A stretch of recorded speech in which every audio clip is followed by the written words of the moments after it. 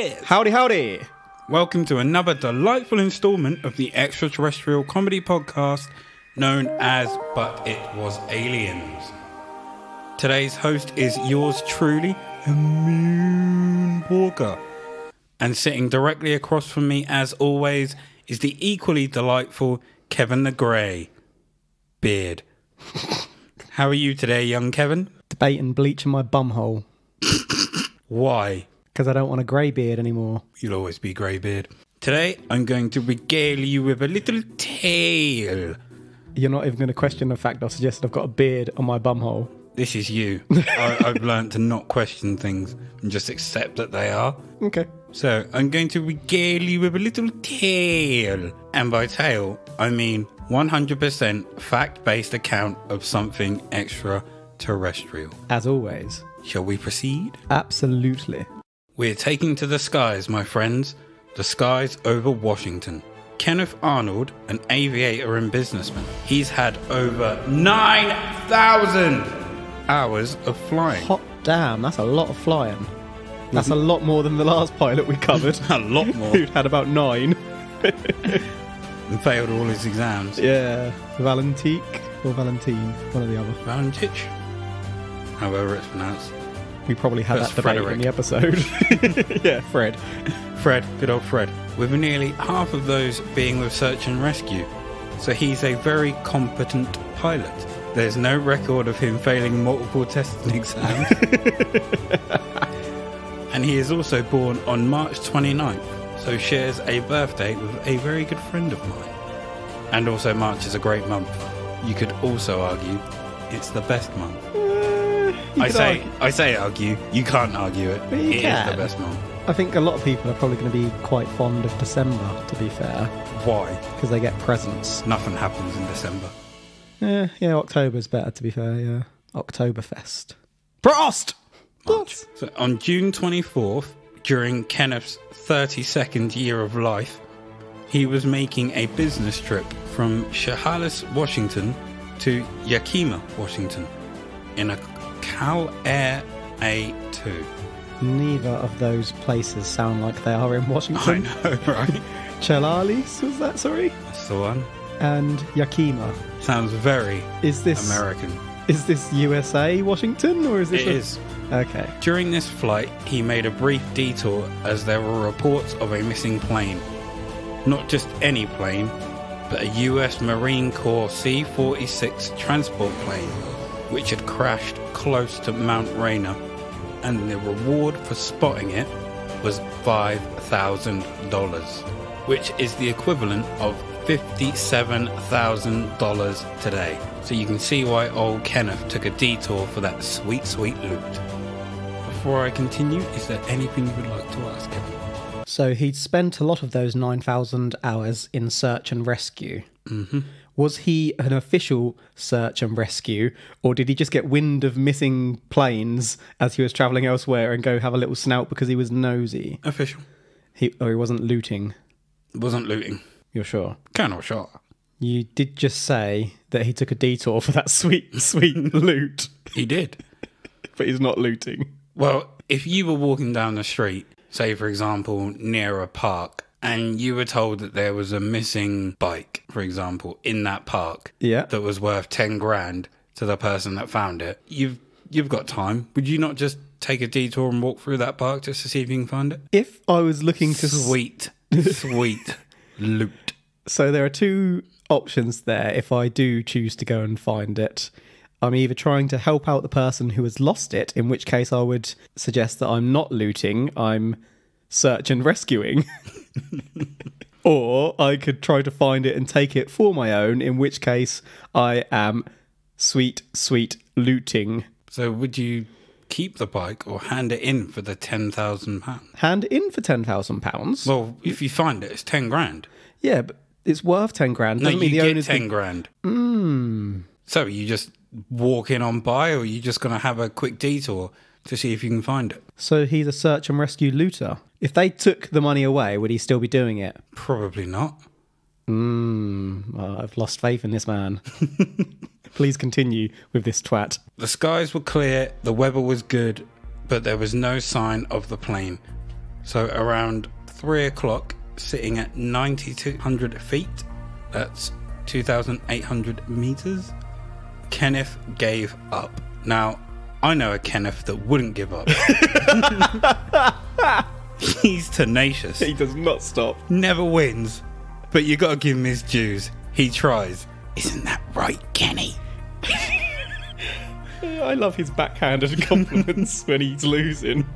So Kenny changed course and headed towards Yakima. Shortly after, he caught a flash of light in his left mirror. Worried he may be too close to another craft, Kenny scans his surroundings, but all he could see was another plane about 15 miles, which is 24 kilometers behind him on his left. Are we sure that was a plane? Sure, that's a plane. 30 seconds later, he sees another series of bright flashes to his left. He assumes they could be a reflection on his windows, so decides to test it. Smart boy. He rocks the plane from side to side, removes his eyeglasses. I'm confused. I'm just laughing at the fact that people call them eyeglasses rather than just glasses. Would you wear glasses elsewhere on your body? Not that I know of. Just tickled me. Me too. Still, they were still there, so he checks once more by rolling the side window down. Nope, these things were still there. But our boy doesn't panic. He tries to come up with a conclusion. A conclusion, so he's not interested in getting away from whatever this flash is. Nope. He just wants to conclude on what it is. He's brave. Kenny the Brave. He's going to lose. But he's going to lose bravely. First he thinks it could be a flock of geese or some kind of bird, but rules that out due to both the speed they were travelling and that they gave off a glint. He thinks maybe it's a jet of some kind, but then realises that it doesn't have a tail. Ooh. Kenny's going to be like, you fly better than I was expecting for a beginner. Maybe I'll try harder next time. Yeah, I was going to take it easy on you. As he's being shot down. At this point, oh, I could have had you. Should have had you. You got lucky. At this point, they weren't far from Mount Rainier, approximately 20 to 25 miles away. As they got closer, the objects passed in front of him. Against the snowy backdrop of Mount Rainier, they appeared dark, but gave off flashes of brightness as they flipped around erratically, sometimes appearing on their side, and when they did, they were barely visible. But there was one that was different. This one was crescent-shaped, like the actual shape, not the Gene Simmons with tits-looking alien from episode 1. Gene Simmons with tits. Do you know what? Since we've covered that case of Huggins, I found another painting that he'd done of him sucking on the tit of Crescent. I remember you showing with me a baby that one, in yeah. his arms. It's just so wrong. Baffling. However, upon seeing this, it gave him an eerie feeling. Kenny thought that he may have just witnessed a new military craft being tested. It's a logical conclusion. Kenny the Brave is also logical. Indeed he is. Kenny the Brave and logical. Kenny logic. The finest logic. So Kenny turned his plane southwards so that he was pretty much on a parallel course with the objects. He wound down his side window and observed them. The objects continued to move rapidly southwards, continuously moving from his position. Kenny decided that he would try to work out their speed, so he timed them. Logical again. Kenny. Indeed. You deep thinker. They moved from Mount Rainier to Mount Adams, where they faded from view, which was about 50 miles away. That's 80 kilometers. In 1 minute 42 seconds. Whoa. When he later did the calculations... That's going to be bloody... That's going to be thousands of miles. Sorry. I started mapping in my head. When he later did the calculations, he worked out it was over 1,700 miles per hour. That's 2,700 kilometers. I took a pencil and worked out the calculations myself by typing them into Google, and the actual speed is 1,754.45 miles an hour. Not knowing where the objects exactly faded out of view, Kenny rounded his speed down to 1,200 miles per hour. That's 1,900 kilometers. which by official records wasn't beaten until nearly 20 years later by Alvin S. White and Carl Cross, who flew a North American XB-70 Valkyrie at 2,020 miles per hour. That's 3,250. Is that not basically a warhead? These guys flew a warhead. What damn?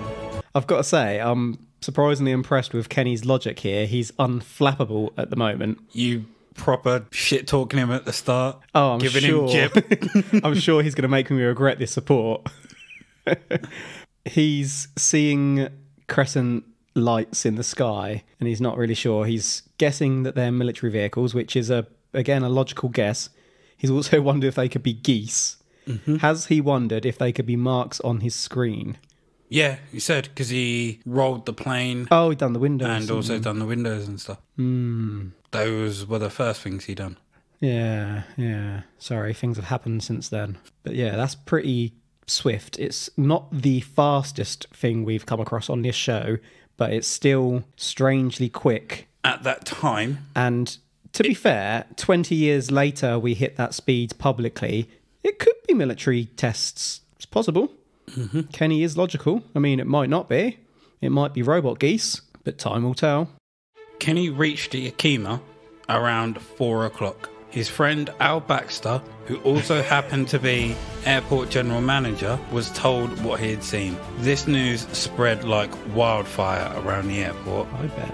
And before long, all the staff knew about it. Al Baxter couldn't keep his mouth closed. No, he couldn't. He chatted with them for a while before leaving and flying to Pendleton, Oregon, to an air show. However, he wasn't aware that they had been called and briefed on the fact that he'd seen some strange new aircraft by someone from Yakima. Ooh.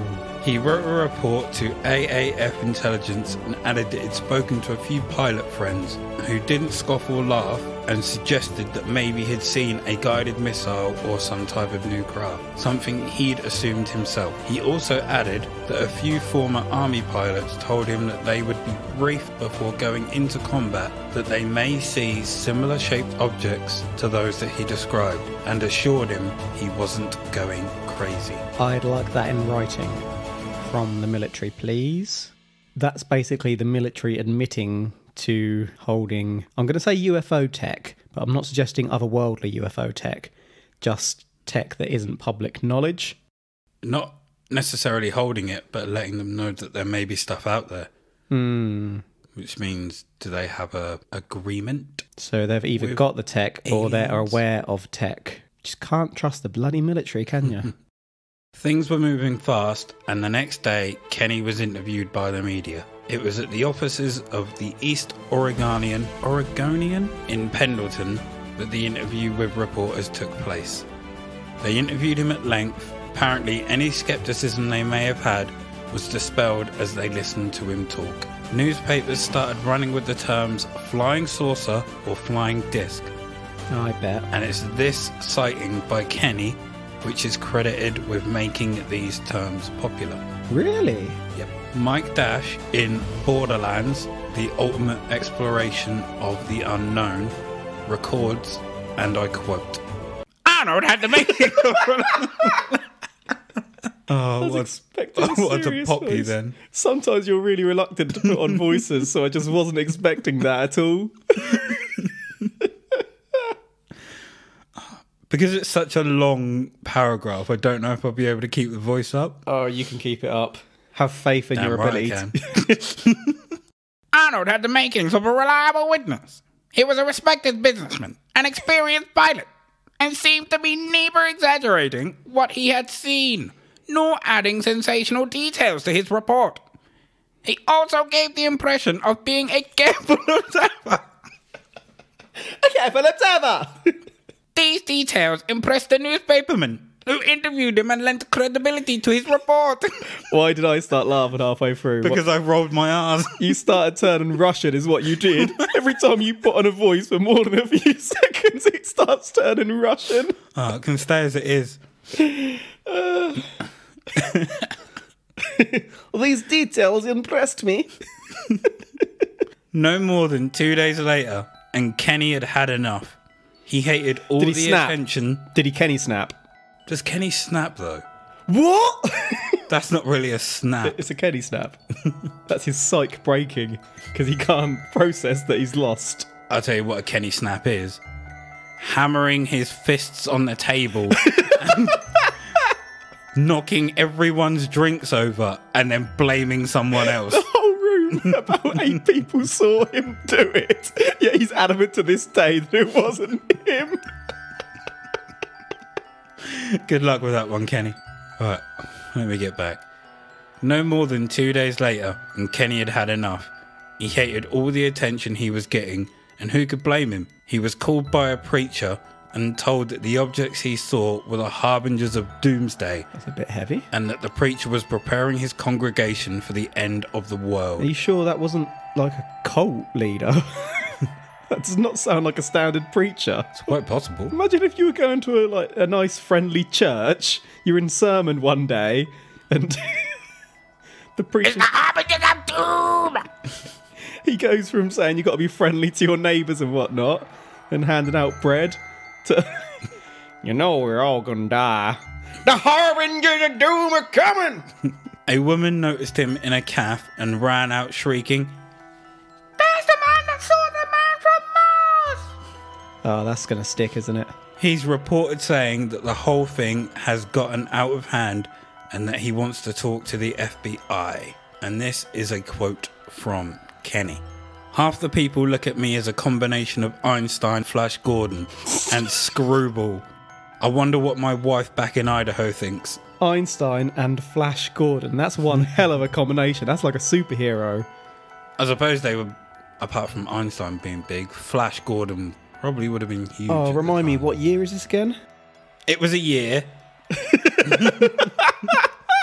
I forgot to put it in, but I'm pretty sure it is around the time that Flash Gordon was popular. But I really need to know what year it is because you said earlier on that this started off the term flying saucer, Okay. which was going around since hold on, 1947. You so bitch. Let me check my notes. it's got to be pre-war, surely. 20s? It's going to be like 1985, isn't it?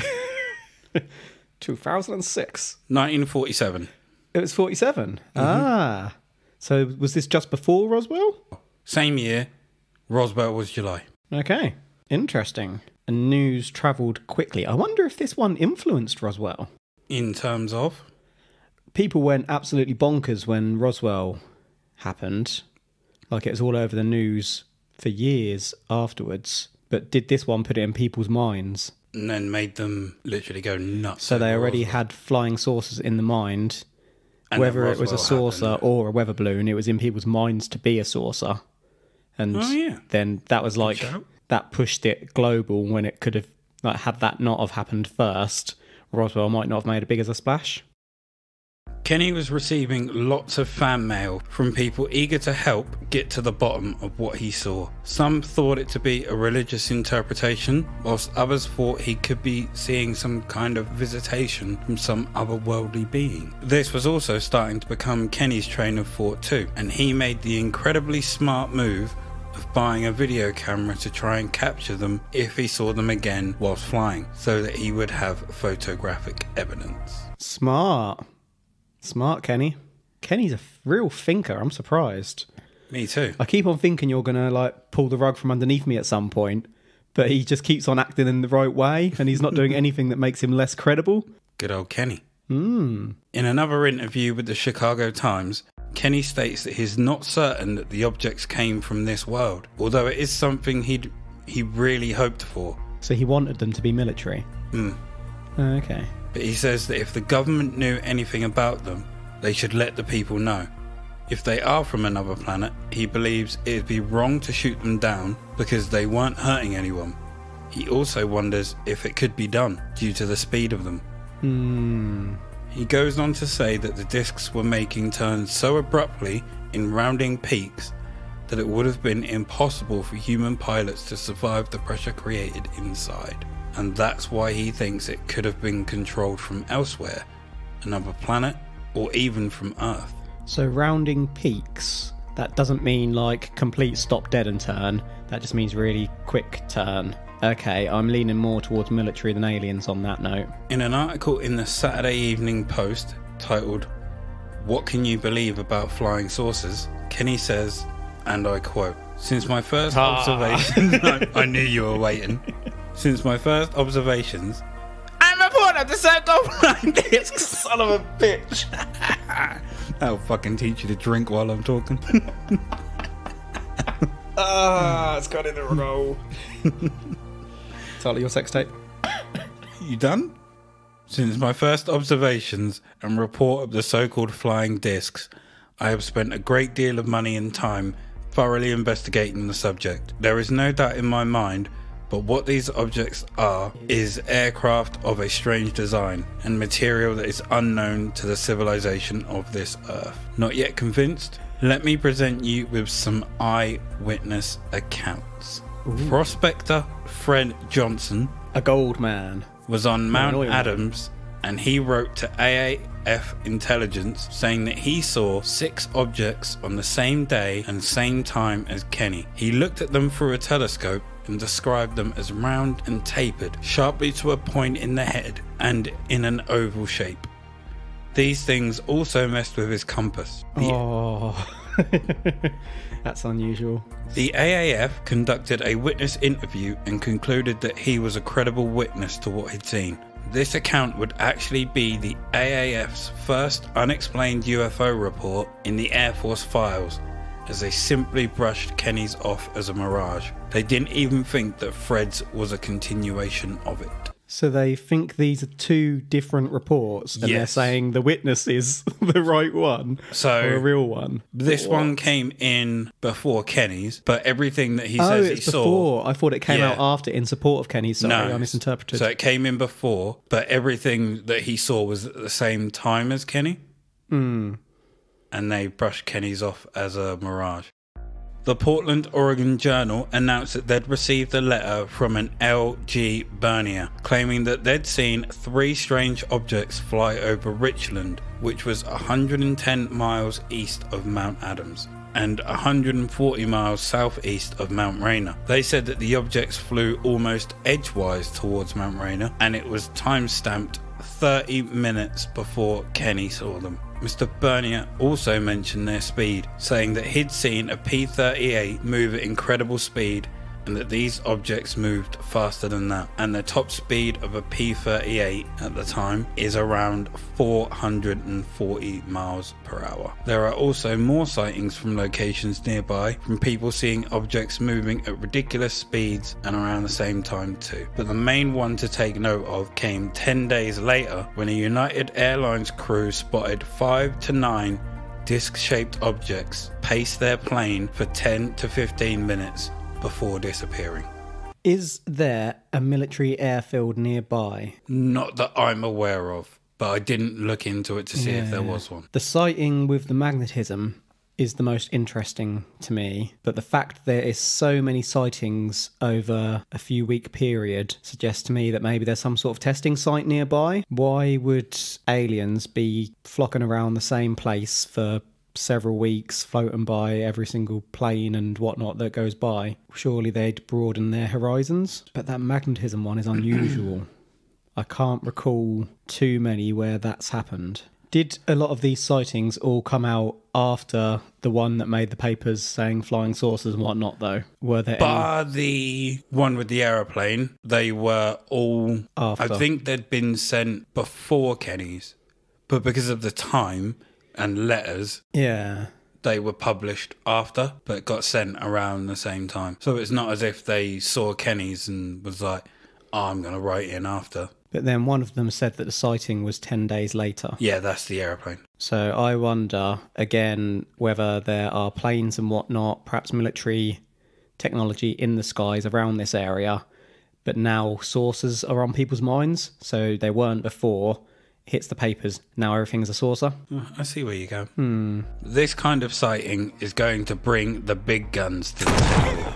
And to the table they came. Kenny was interviewed by military Lieutenant Frank Brown, and Captain William Davidson. Remember, Kenny has submitted a report already at this point.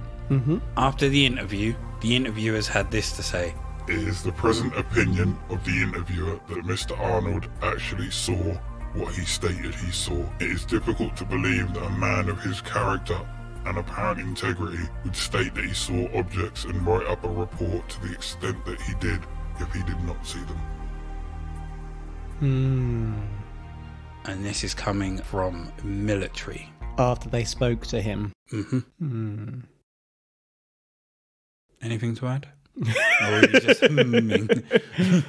I thought it was going on, but I was just going to say, but just because you hummed.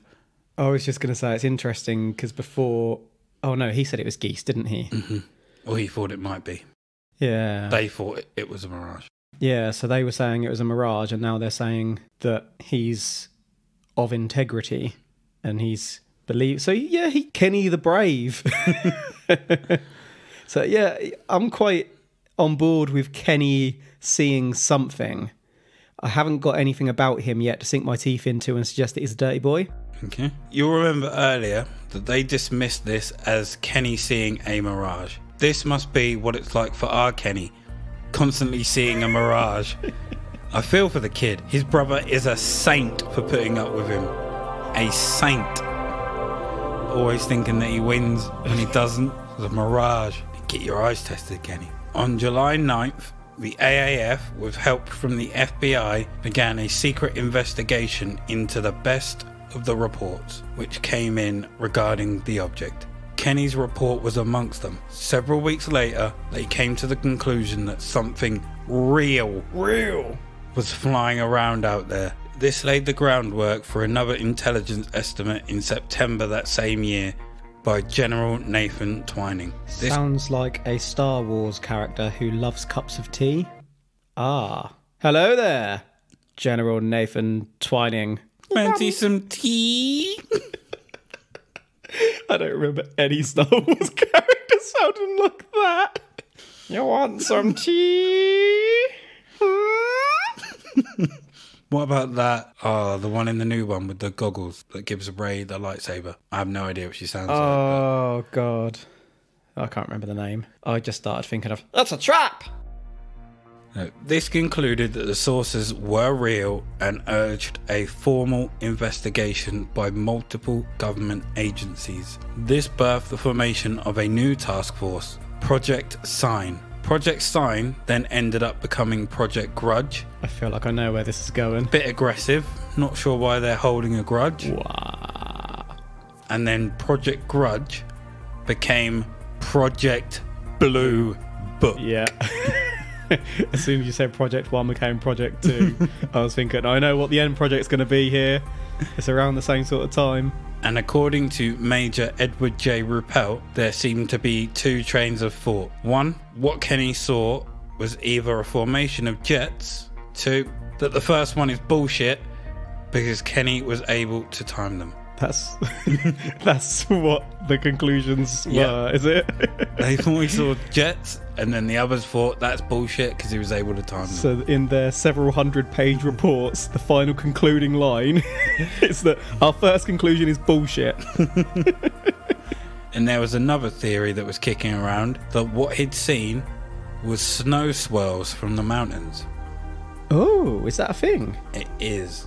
So yeah, they thought it may have been snow swirls from the mountains. When Edward asked Air Force investigators, he got told that's impossible. Interesting. I've never seen a snow swirl around the mountains, to be fair.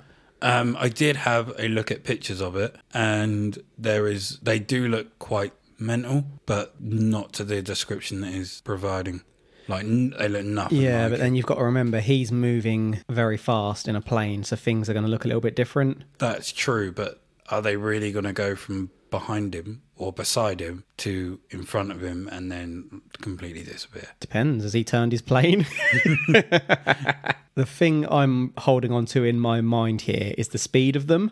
Whilst they are very quick, they're not anywhere near as quick as the other alien crafts we've covered. They're actually going at speeds that we have superseded with subsequent technology and the military will generally use technology that doesn't come out into the mainstream for a decade, 2 decades, whatever later. So yeah, I've got that in the back of my mind. I think he is a really credible guy, but I've got some logic going on alongside that, and I've got a bit of cognitive dissonance going on. Ooh. Now this is the part of the podcast where we turn to skeptics. Stuart Campbell and Donald Menzel both suggest that Kenny saw snow blowing off of Mount Rainier, with Campbell going on to say that Kenny possibly saw a mirage and that the objects were travelling at the same speed as Kenny. Philip J. Klass, the curse master himself, suggested that he mistook the objects for meteors that were falling. He bloody always says that. James Easton believes that what Kenny saw was pelicans. Pelican.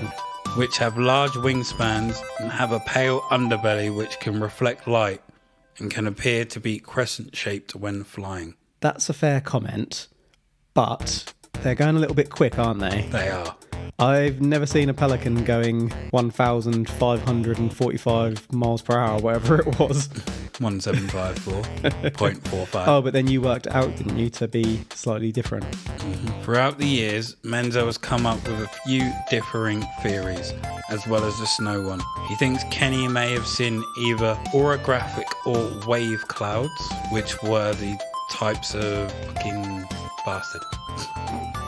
They were types of fucking bastard. So the orographic or wave clouds I did have a look at. Yeah. They don't look anything like what was described. They are formed by, I think it was cold and hot air, so when snow at the top of mountains and stuff like that. Again, this was so long ago I can't remember it, but I definitely know I looked into it, and again, it's not one of those. And then 8 years later, he tried to claim that Kenny saw spots of water on his window. So it's not often, but the skeptics' theories have been debunked by Bruce McCabe, who simply used common sense. He says that meteors would require incredibly slow speeds and duration. Birds wouldn't be as bright as Kenny explained. Not only that, but they wouldn't be travelling at speeds that he claimed either. They would be travelling backwards steadily relative to Kenny's position, and that the clouds would have had a hazy light, unlike the bright light reported, and also Kenny reported a clear sky. Yeah, the meteor one, I thought that's a bullshit excuse straight away. Pelicans, if pelicans were going that quick, man, we should ride them. A pelican. The new form of travel. Why is no one wondering about military technology? Are they all in on it and trying to cover it up or something? I don't think they are. It's such a clear outcome. Why is nobody thinking about it? I mean, that's some pretty insane military tech though, isn't it? Well, it's not. That's the thing. We were doing this commercially within 20 years. Yeah, that's true. And this but then we've never... The shapes that is explaining, I don't think we've ever seen crafts of that shape. What shape? The circulary? Yeah, drones. You think about it. Missiles sent in the war are basically giant drones. I've never seen a circular drone. I saw one in Smith's toy shop about a month ago. Was it a drone? Holy shit. What's that film? Are you sure you were in Smith's toy shop? Was it Batteries Not Included? With the little aliens that were crafts? Or was that something else? Oh, I forget. Regardless. I think I was in a shop. Are you sure? That I was in a shop? Yes. I'm fairly certain. Are you sure? I can remember driving there. Do you remember driving home? Yes. Were you probed? Definitely not. I had no anal discomfort that day, that week, that month. That year? That year. Yeah, there's a lot of nice evidence here, but I feel like they're all completely ignoring what's right in front of them potentially. And military craft. Yeah, we were experimenting, well, not even just us, like this is 2 years after World War II when all sorts of crazy technology was being tested on. This is the hot point of experimental craft, wasn't it? 40s to like the 80s. In my head, I'm trying to think if there was any wars between then and the 20 years after. Or the Cold War went on for they would have used those speeds, war, like where they would have used crafts of those speeds. Well, they wouldn't necessarily have had to use them. They were just testing them because America thought they were going to go to war with Russia at any point. Or was it the Soviet Union still then, wasn't it? And they're there are wars all over the world constantly. We covered it in a previous one, didn't we? There's been we did. hundreds and hundreds of wars. Loads that we and don't then know Vietnam about. wasn't too long after this either, which, interestingly, they don't really teach you about in England. After everything you've heard in this file today, Kevin, what are you saying? Do we get to hear those 4 magic words? Inside your butthole. But I'm not saying that it was aliens, but it was credible. Did you tingle a little bit there? no. Yeah, as I've pretty much explained before getting to the conclusion, to be honest, I've kind of convinced myself more talking about it at the end there. I think the guy is really credible. It's interesting that there are a lot of witnesses, but that's not to say that all the witnesses themselves were credible, and I get the suspicion that this was... Well, actually, I don't get the suspicion. I know for a fact that the world went bonkers on UFOs in the late 40s onwards, really, for about 30 years. And they all came in quick succession of one another.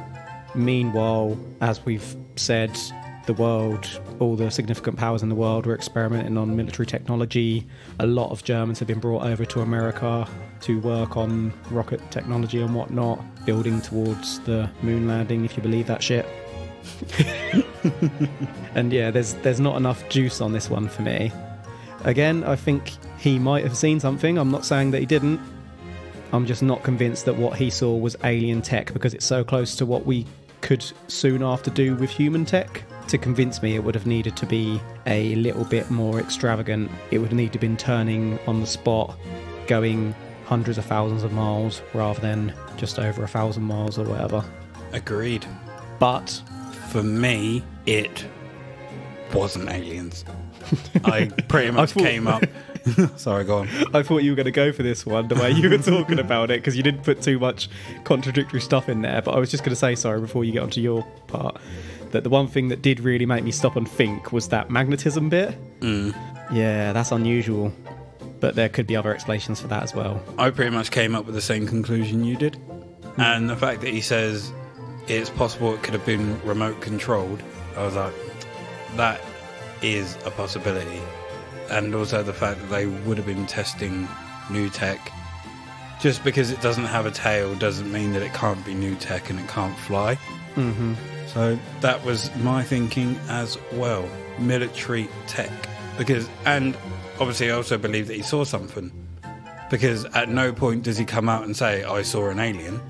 Yeah. He comes out and says, I saw something. I think it could be from our world, but there's also the possibility that it's not. Yeah, Kenny, I was surprised at how logical he came across.